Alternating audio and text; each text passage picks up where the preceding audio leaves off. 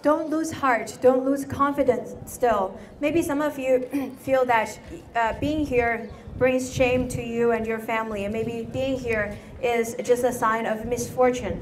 But when you look at famous people around the world, there are people who encountered lots of obstacles yet still stood up in the later part of their life. Just like the then President Mandela of South Africa. Ndiye ifeyo pamene tili otsekeredwa kuno pamene tikugwira ukaidi isaone ngati kuti kugwira ukaidi ndi chinthu cholakwika iyayi, komano ndi chinthu china ndi mwayi wathu wabwinoko chifukwa pali anthu enanso ambiri amene anadzera mu ukaidi anapanga zinthu zabwino zotukula mayiko osiyanasiyana, mwachitsanzo ngati president wa ku South Africa amene mamudziwa Nelson Mandela. Anakhala kundende kwa zaka zokwana 27 ali mundende, koma adachoka kumeneko anakasintha miyoyo ya anthu a dziko limenelo. 你们知道那个曼德拉总统当时为了自由，他就发起了一些运动。最后的话，62年的时候，也就是说1962年是我刚刚来这个世界，我是62年降生的。他当时是曼德拉呢，就是在鲁宾岛。在那里呢，就是已经关了这个28年了，28年。我准备这次我行程当中呢，要去这个罗宾岛的这个监狱，他以前待过的监狱里，我也去想看。我很感兴趣曼德拉的这个在监狱的这个过程。我也看过他的备忘录，也就是说是他的这个他的这种人生的这个回忆录。Well, he was imprisoned because of his activities to search for political freedom, and he was imprisoned back in 1962. That was the year I was born, and that was the year he was imprisoned at Robben Island for as long as 28 years. So this time I actually plan to go and visit the prison, the cell that he stayed for 28 years. And I'm quite interested in the whole process of how he spent his time over there, which I read from some of the bios and some of the writings about those times that he spent over there. Ndiye monga tikudziwa Nelson Mandela anali chifukwa chofuna kumenyera ufulu wa anthu a dziko la South Africa, anapezeka kuti anagwidwa ukatsekedwa mu ndende mu chaka cha 1962. Mu chaka cha 1962 ndi chaka chimenenso alendo abwana amenewa anabadwa. Ndiye anakhalanso kuti munende mu chaka 27 Nelson Mandela iwowanso achitenga chifoti amafunitsitsata ziwo kuti amapanga chani Nelson Mandela. Ndi anapita mpaka anakafika ku Robben Island kumene Nelson Mandela anagwidwa zaka 27 ukaona ukasada kuti Nelson Mandela amene anali mu ndende zaka 27 amapanga chani, ukaona kuti amapanga chani kumeneko. 我看过他的一些传记。他刚开始在监狱里关起来的时候，吃的也没有，非常的贫寒，住的地方的话，房子非常狭窄，还有那个就没有很好的卫生条件也特别的差。他更重要的问题呢，因为他有特殊的信仰，跟其他的有信仰的人呢也很难以相处。 等等，还有呢，他离开了自己家里的妻子等等，这样他有非常多的一些痛苦。刚开始。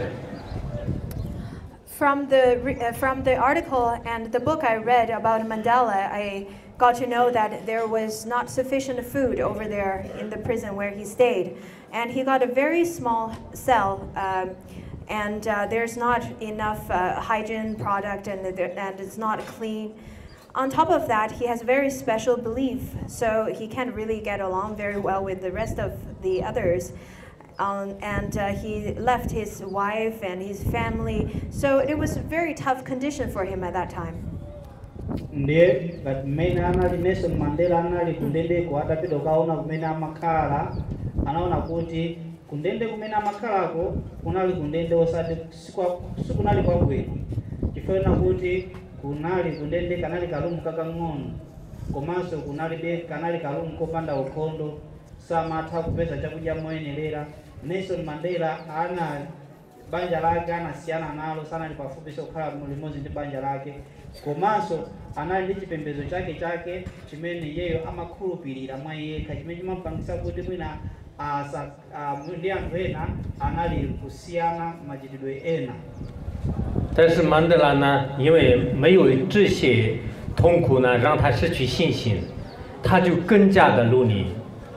他在监狱当中呢，每天都是跑步，所以因为他的锻炼身体呢，后来他就变成了非常长寿的人。因为在那里的他的吃饭呢，就按时非常的规矩，这样的原因呢，他就后来非常的长寿。 还有呢，他特别喜欢这个看书和写书，以这个原因的话呢，他的智慧也是越来越增加。 But those obstacles and suffering conditions didn't stop him. He actually continued to exercise in the prison, so that's a contributing factor to his longevity. On top of that, he also had meals on time, so that's also another factor for his health.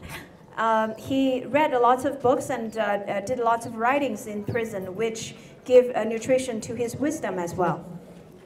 Nelson Mandela ali mundende amakhala moyo ovutika kwambiri moyo wa mazunzo komabe sadafune kuti mazunzo kapena moyo ovutika umene akhala nawo mundende kuti kumugonjetsa iyayi anazilimbisa mtima anakhala munthu olimba mtima amapanga ma exercise tsiku ndi tsiku amathamanga komanso chakudya chimene amadya kumeneko chinali moyikika mu nthawi yake kuti amadya mu nthawi yake zimene zinampangisa kuti athe kukhala ndi thupi la thanzi komanso akhale ndi moyo wautali.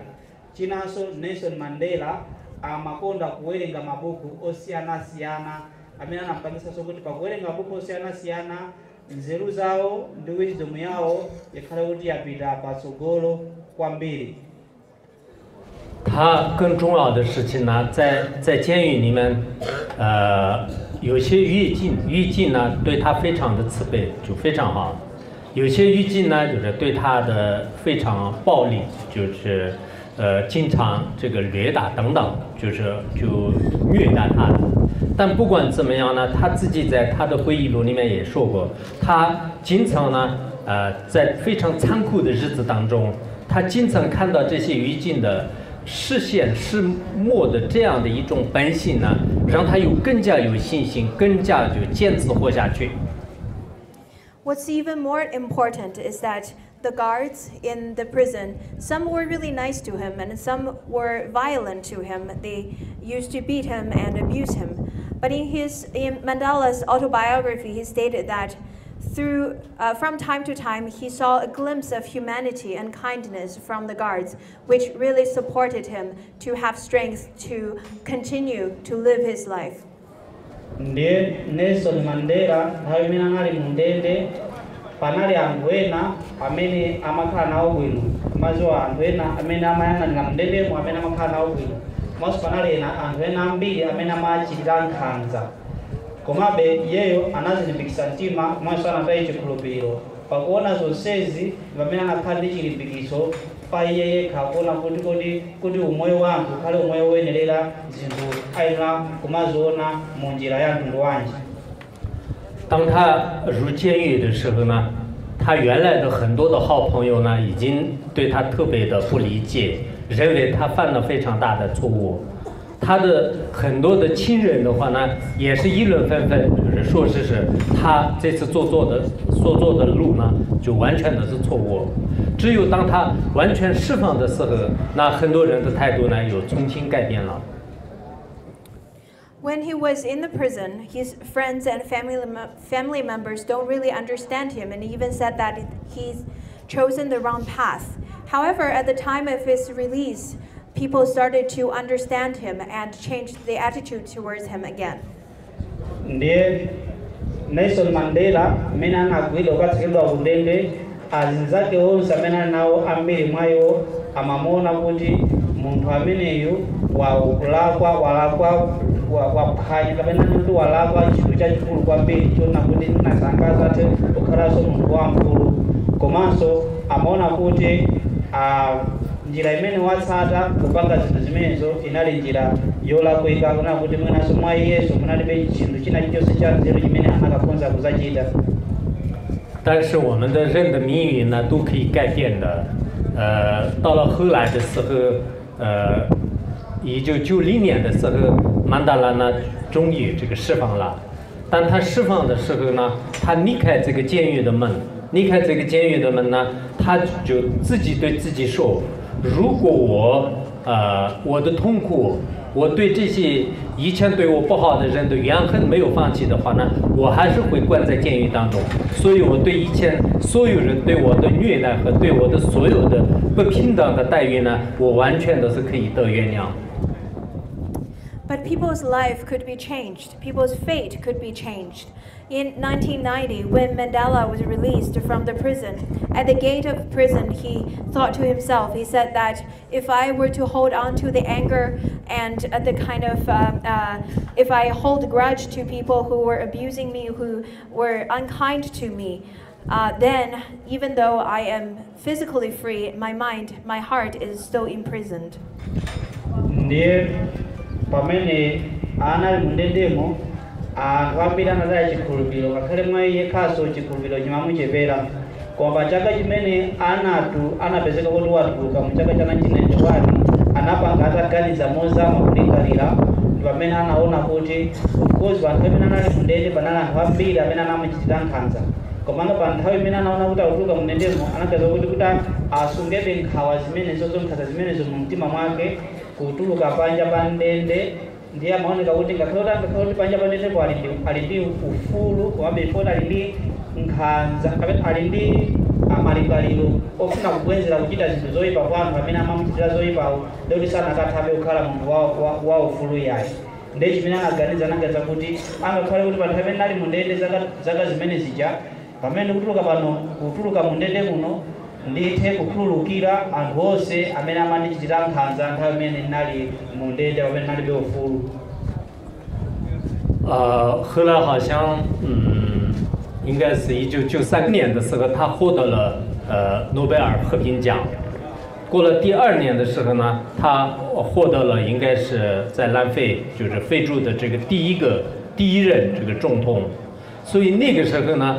不像以前他关在监狱里面的人一样，所有的人呢对他有一种互换，对他有一种恭敬性，所有的人对他的态度呢完全都已经变弯了。人就是这样的，当你关在监狱的时候，连自己的亲朋好友也是离开的。当你获得了崇高的奖。 或者是显赫的地位的时候呢，那人们都是纷纷的开始拥护你。In 1994, Mandela was then nominated as the laureate for Nobel Peace Prize, and that year he was voted as the first African president in South Africa. People supported him, people respected him at that time. People's attitude towards him completely changed. That's how people are. The crowds usually would leave you. Even your relatives would leave you whenever you're in prison and in difficult situation. But whenever you can contribute, whenever you have a better social status, then people would respect and support you. Ndiye Nelson Mandela mu chaka cha 1994 atatuluka ku ndende analandira mphotho ya pamwamba kwambiri ngati munthu mmodzi amene anapanga zinthu zodabwisa komanso anapezeka kuti wakhala president oyambirira wa dziko la South Africa amene anali munthu wokuda. Ndiye nthawi imene atakhala atapanga zimenezi anthu amene samagwirizana naye zochitika zake aja onse anasintha kuyamba kumukonda kuyambanso kumusapota kwambiri. Ndiye ndi mmene anthu alili. Anthu akakuona kuti munthuwe uli pa mavuto anthu ambiri amakutaya amakuiwala amakusiya komano wakati moyo wako watembenuka ndiwe munthu ofunikira amene ukuthandiza madera osiyanasiyana anthu amakhala nawenso chikondi amakhala nawe chidwi kuona kuti munthu ameneyo tipange naye bwanji kuti tigwirizane naye titukule zinthu zimene zikuchitikazo.